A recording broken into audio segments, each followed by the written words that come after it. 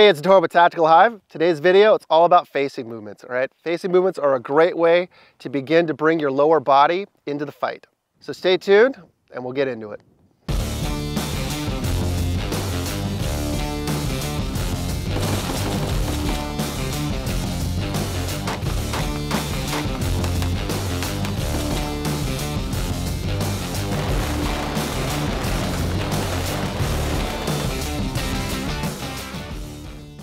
All right, guys, so we're back. And like I said before, it's all about facing movements.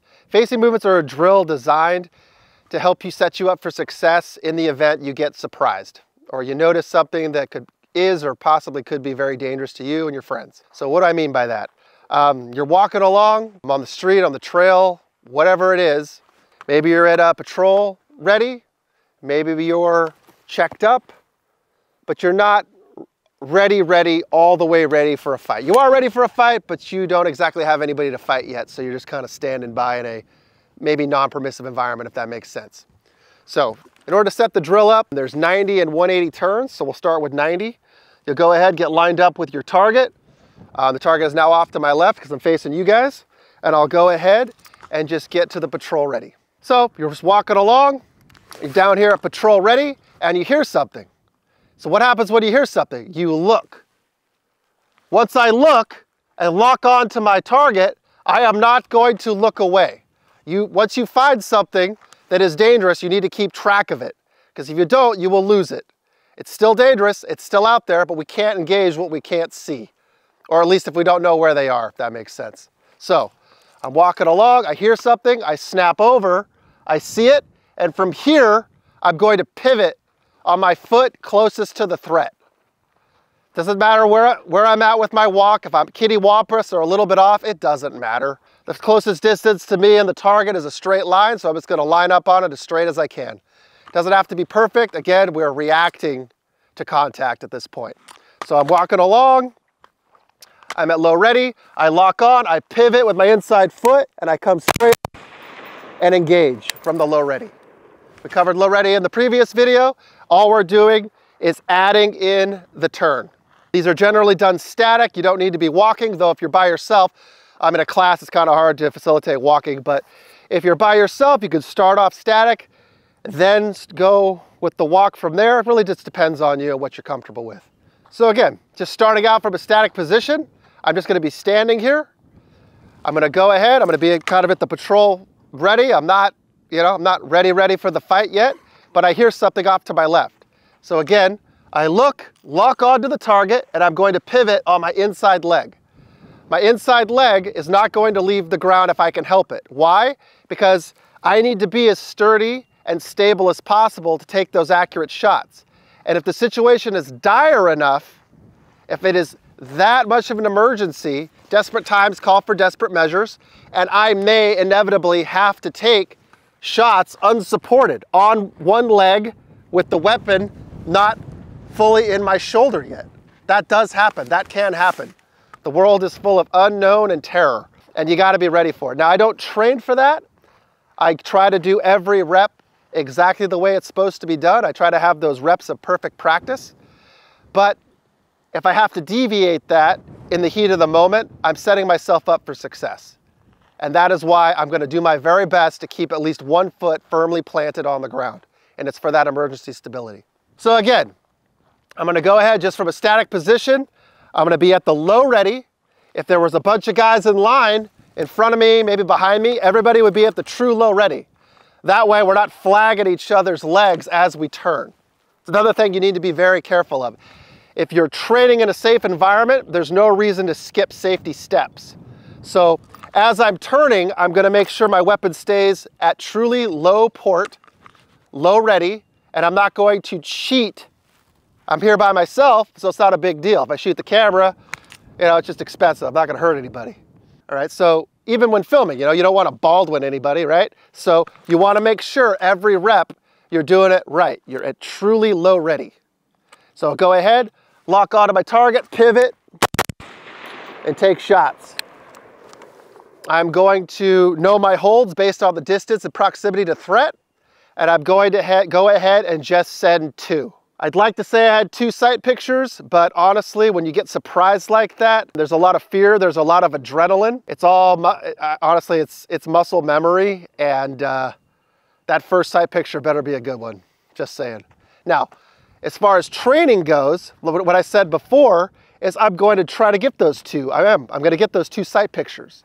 I'm going to do everything deliberate. I'm not going to be in a hurry. I'm going to make sure that my technique is good to go.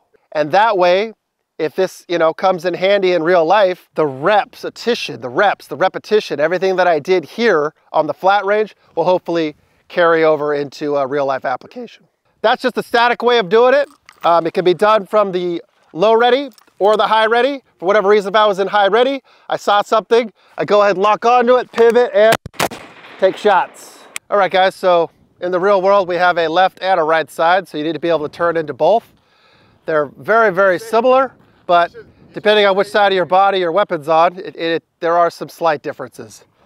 Again, so just walking, patrol ready to go.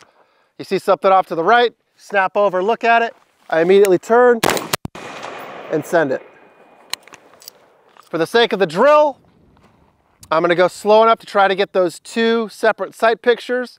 Try to tighten up those rounds to acceptable training spread. Rule of thumb for training is generally in real life, your groups are going to double in size. So you try to keep them 4 to 6 inches, because in real life, you're still going to be getting hits at that point, and if you can go for 1 or 2 inch groups, even better, tighter the better. All right, guys, so obviously being able to already be facing the target is kind of a prerequisite for this training, but we've covered left and right turns. They're about the same. There are some slight differences, but not really. You can do it from the high ready, you can do it from the low ready, you can do it from whatever position you want. It's really up to you, but things also have a tendency to come at us from behind. So obviously we need to cover the full 180 turn. There's a couple different ways to do this. Again, a lot of this stuff just kind of comes back to body type, preference, and what you're comfortable with. I suggest, trying out different methods, different ways of doing stuff, and, picking what works best for you.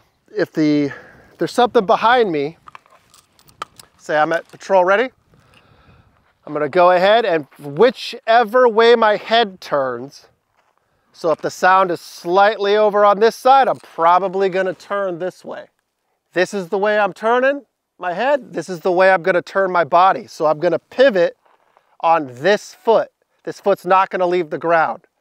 If this is the only stable anchor point I get when I have to start taking shots, so be it.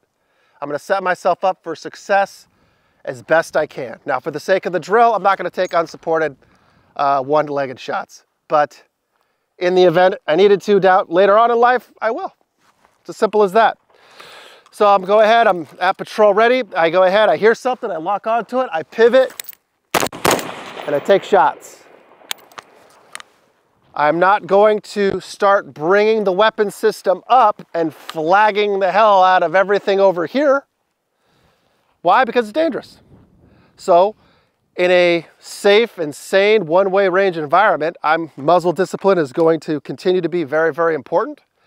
And if I'm out and about someday, once again, in a place that arguably shouldn't be, maybe I'll skip steps then, but I'm definitely not going to now in training because it's just dangerous. And then for whatever reason, if I hear something off to my left, I'm gonna go ahead and turn left, and then I'm gonna freaking turn my body left.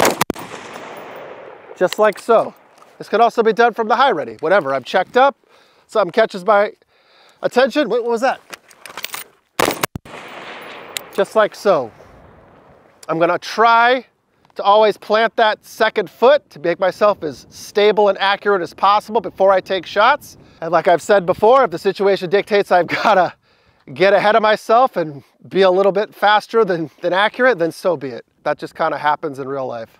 All right, guys, so in conclusion, these facing movement drills are just that, they're drills. And they're designed to take the beginner shooter who's, started their journey, started their tactical training, and kind of bridge the gap between static standing still training and dynamic running around training. At Tactical Hyve, we have 3 levels of pistol carbine training. With the static stuff, obviously level 2 is dynamic. This is an intro to that. There's much more that goes into it. And then level 3 stuff is more environment-based. Structures, vehicles, entering, exiting, you know, close quarter stuff. All right, guys, I hope you like our video on facing movements. You know, just an idea to help get you to the next level of training. If you liked this video, go ahead and give it a like. Hit that bell to get notified because we're pumping out content about as fast as anybody ever has, I think. So you don't want to miss out.